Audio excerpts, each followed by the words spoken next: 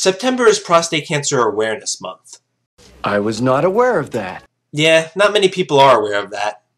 Prostate cancer doesn't get anywhere near as much recognition as, breast cancer. What breast cancer is to females, prostate cancer is for males. Now, lung cancer is the deadliest of all the cancers. It's the leading cause of cancer death for both males and females. But breast cancer ranks second as a cause of cancer death in women, and prostate cancer is the second leading cause of cancer death in men.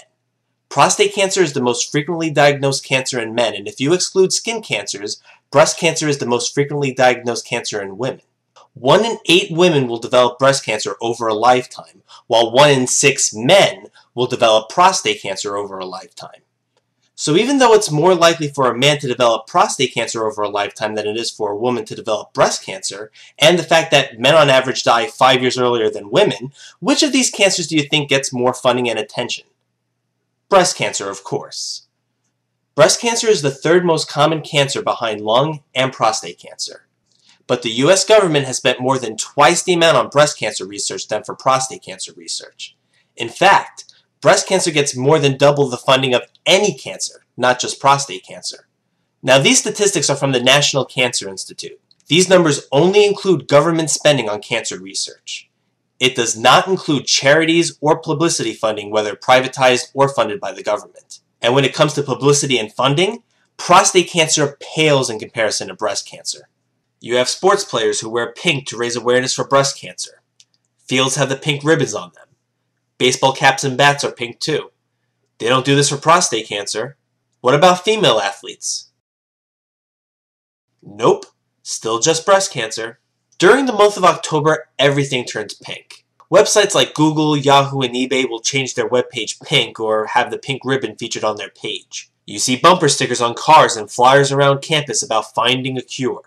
I was tutoring a couple of students last October and noticed that their homework sheet was printed on pink paper, and their schools had them wear pink wristbands to raise awareness for breast cancer. I remember asking them if their school did something like this in September when it was Prostate Cancer Awareness Month. Were there blue wristbands? Was homework printed on blue paper? And not only did they say no, but they were surprised when I told them about Prostate Cancer Awareness Month. They were like, "Oh, I didn't know there was a Prostate Cancer Awareness Month in September," and I don't blame them. How could you possibly know that? In the stores, on TV, on the radio, it's always breast cancer this and breast cancer that, but not one word is uttered for prostate cancer. When you walk into the supermarket in September, not only will you not find any products with blue ribbons on them, you can actually find some products with pink ribbons on them. So breast cancer gets plenty of attention in its own month. Not only does prostate cancer barely get any recognition in its own month, if any, but they already put out products for breast cancer during Prostate Cancer Awareness Month. I remember going into the supermarket in September and finding a bag of Milano cookies with a pink ribbon on it. It's bad enough that they would never have a blue ribbon on it for prostate cancer, but to have that out when it's still Prostate Cancer Awareness Month is an insult. Apparently October isn't enough. It has to take over Prostate Cancer Awareness Month too. In October, when you go to just about any public place like a bookstore or supermarket, everything is pink.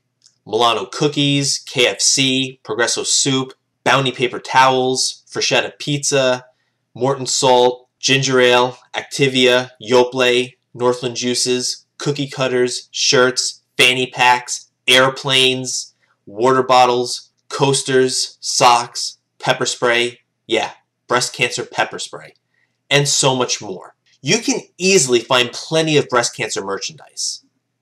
Now, am I saying that it's a bad thing that breast cancer is getting all this funding and attention? No. But what I am saying is that it's unfortunate that no other cancer gets anywhere near the amount of funding and attention that breast cancer does. Prostate cancer is to men what breast cancer is to women, yet there is a huge lack of funding and attention for prostate cancer in comparison with breast cancer. All of these products that have pink ribbons on them for breast cancer awareness never have blue ribbons on them for prostate cancer awareness.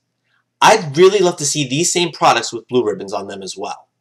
When you buy many of these products, you also make a donation towards breast cancer research. Pepperidge Farm will donate up to $50,000. Activia is looking to donate up to $1.5 million. Yoplait has pink lids that you're supposed to save, and they have donated over $30 million. Were there blue lids for prostate cancer? No, of course not. And Northland Juice's Drink to the Pink has donated $450,000 to breast cancer research. How much have any of these companies donated to prostate cancer research? That's right, zip! Zero, zilch! Oh yeah, that's right, $0. Now breast cancer does affect some men too. About 2,140 new cases are expected in men. So it's really not as common, but it could still happen. Some commercials on TV will recognize this, but many of them don't. They'll say, for our mothers, for our sisters, for my daughter, for my wife, for my niece, for my aunt, etc., as if it's a cancer that only affects women. They won't say, for my husband, for my brother, for my father, for my son, for my uncle, for my nephew, etc. There have even been cases where men were turned down from breast cancer screenings just because they were male. My chest is swollen and I can feel knots all in it, just like it started with my dad. In 1990, a stunning diagnosis for Scott Cunningham's father, Robert Cunningham.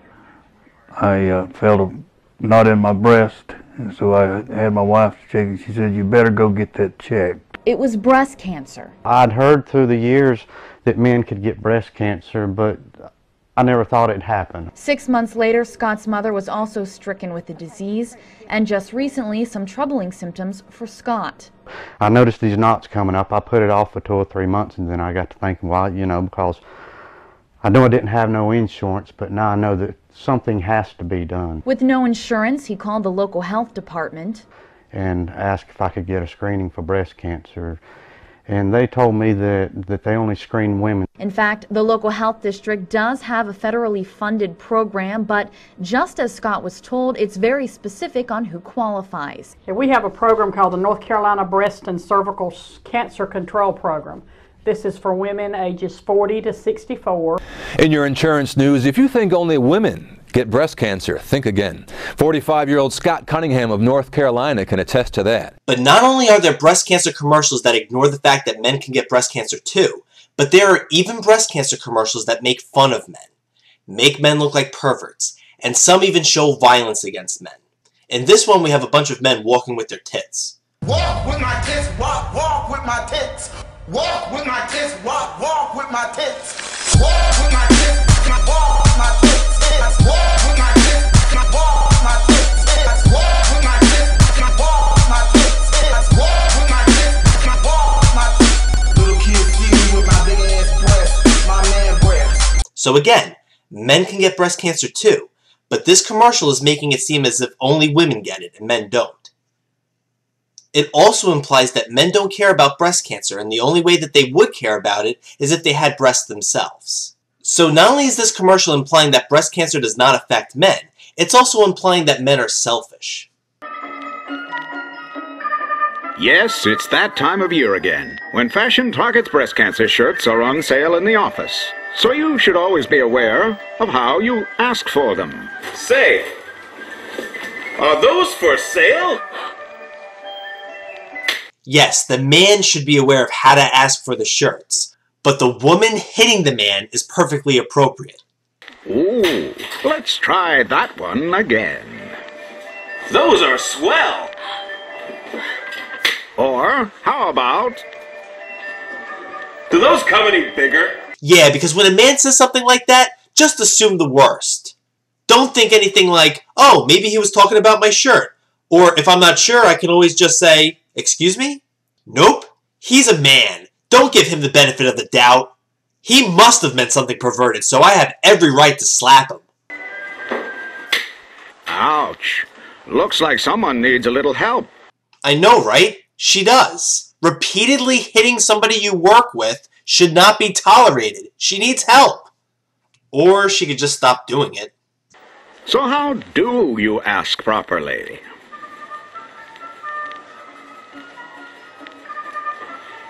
I was wondering if I could please purchase a Fashion Target's breast cancer shirt, similar to the one you are wearing, please. Why, sure. Well done. Okay, so let me get this straight. Even though it was the woman who slapped the glasses off the man repeatedly, misunderstood him, and automatically assumed that he meant something that he really didn't, it was still the man who had a lesson to learn from this. The lesson wasn't for the woman to make sure that she understood what he meant and to not be violent. Nope, the man who got slapped for making an innocent comment was the one who needed to learn from this. Imagine a commercial like this where a man is wearing a certain pair of pants and a woman makes a comment about them, and the man slaps her because he thought that she was talking about his junk. That would not be tolerated. But it is when the genders are reversed. Here's another one that makes men look like perverts. Are you too busy to do your monthly breast self-exam? Unsure of the right technique? My name is Cam. I'd like to help. Let me examine your breast for you. Absolutely free. I'm highly trained and highly motivated, so call the number on your screen. Call takers are standing by. So put your breasts in my hands. Let Cam do your breast exam.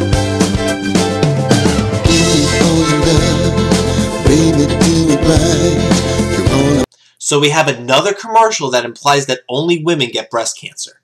So this commercial is saying that women should check themselves for breast cancer because the world is full of creepy and perverted men who'd love nothing more than to cop a feel. They couldn't have a woman there as one of the people who's looking to do some groping. They were all men. And do you think they'd ever have a commercial like this for testicular cancer, where we'll see a few women who want to get their hands on a man's balls to check him for testicular cancer? And the commercial implies that men should do it themselves because you never can trust a creepy perverted woman to do it. No, never. That would make women look like creepy perverts, and we can't have that. It's perfectly okay to portray men that way, though. It's really a shame that even though men are more likely to be diagnosed with prostate cancer than a woman will be diagnosed with breast cancer, prostate cancer doesn't get anywhere near as much funding or recognition. When I see more blue ribbons for prostate cancer, I will be less offended when I see pink ribbons for breast cancer. Because for every pink ribbon I see, that's also one blue ribbon I won't see.